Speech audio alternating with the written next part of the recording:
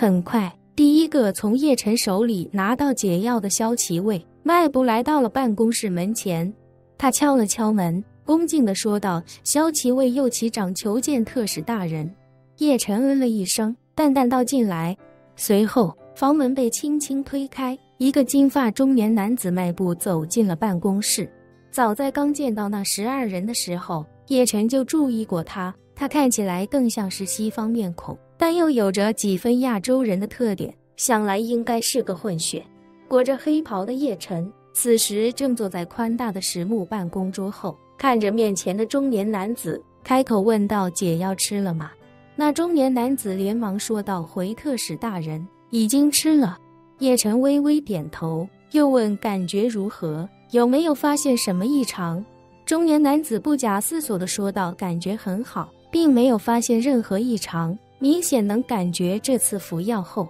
对体内毒素的压制力更强了一些，想来持续15天应该不是问题。”好，叶辰点了点头，玩味一笑，随后又问道：“对了，你在萧其卫中担任什么职务？”那人立刻说道：“回特使大人，属下的萧其卫3旗之中的右旗长，统领整个右旗。”右旗长，叶辰重复一声，好奇地问道：“你是什么血统？”那人忙道：“回特使大人，属下的血统已经很难考证了，据属下所知道的，就有华夏、日本、英国、德国、俄国以及多个南美国家血统。我最早的祖先都是华夏人，但从100年前开始，死士增加了许多其他人种，所以血统就越来越混乱了。”叶辰心中暗暗惊讶，看来破金会经过这么多年的发展，死士的血统早已经多元化了。随即他便对那人摆了摆手，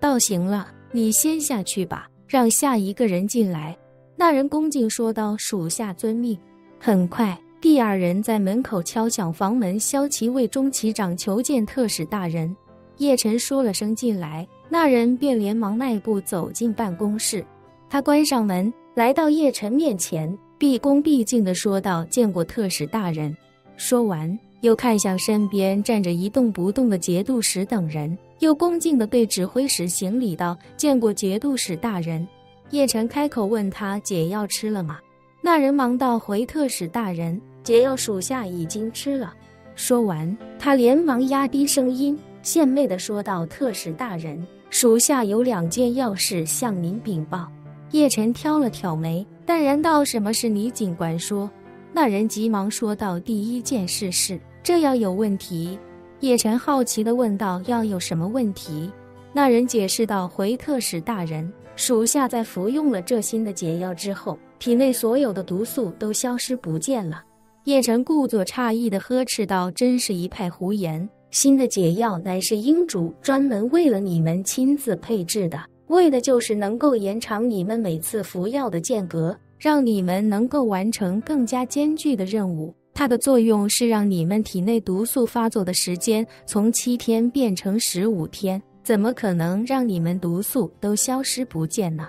那人满脸焦急地说道：“哎呀，特使大人，属下所说的一切都是实话，不光属下体内的毒素消失了，其他11人的毒素也都不复存在。”说着，那人又道：“这就要牵扯到属下要向您禀报的第2件事了。刚才左旗长李念宗已经号召我们趁机夺取铜矿控制权，甚至还想让我们一起与组织作对。您若是不赶紧将他们尽快扼杀，他们很可能就要率领所有骁骑卫以及死士彻底发动叛变了。”叶辰微微停顿片刻，这才好奇地问道：“你为什么要把这些告诉我？难道你就没想过要脱离组织的掌控吗？”那人一听这话，还以为叶辰是在故意试探他的忠心，顿时吓得脸色煞白，连忙摆手解释道：“请特使大人明鉴，属下一心为组织尽忠，绝无任何叛变之心。况且属下能够一步步走到今天，成为这里的中旗长，全是组织给的机会，属下宁死也不会叛变组织。”叶辰笑了笑，开口道：“他们都说骁骑卫和死士虽然都对组织言听计从，但却对组织充满仇恨，无时无刻不想着脱离组织的掌控。现在看来，这话也并不尽然。”那人立刻上前一步，身体呈90度深鞠躬，双手抱拳放于头顶，恭敬道：特使大人，属下能有今天，也是属下多位先祖共同努力的结果，属下又怎能辜负他们这么多代人这么多年的努力？叶辰哈哈笑道：哈哈，你果然是个可塑之才，不瞒你说，这一次让你们试的根本就不是什么新解药，这就是英主为了检验你们的忠诚度特意配置的一种新毒药。乍一看，这种毒药好像是彻底解除了你们体内的毒素，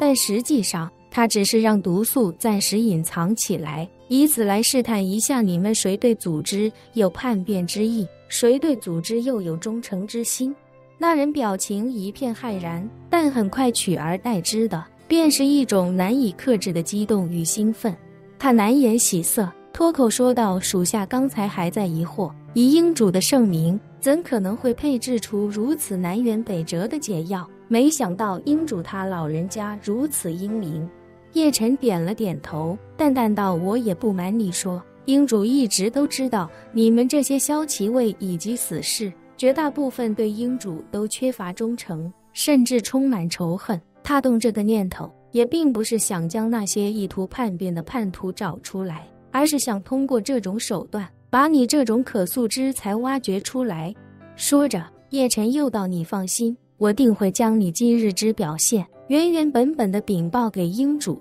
相信英主一定会对你论功行赏，说不定会升你做骁骑卫的指挥使。那人顿时狂喜，扑通一声跪在地上，磕头道：感谢特使大人提携。叶辰伸手示意他起来，随后又继续开始套路他，笑着问道：据你的了解，骁骑卫中像你这样真正对组织忠心耿耿的人还有多少？那人想了想，开口道：我能确定的人不多，但最起码也有10几个，他们都对组织忠心不二，也都希望能够通过自己的努力让自己以及家人更加受到组织的重视。好，叶辰点了点头，叮嘱道：你从这里出去之后，不要让另外的那11个人看出任何端倪，然后你就去找你认为绝对不会背叛组织的人，悄悄告诉他们解药的真相，让他们在稍后服药时将毛巾握在左手，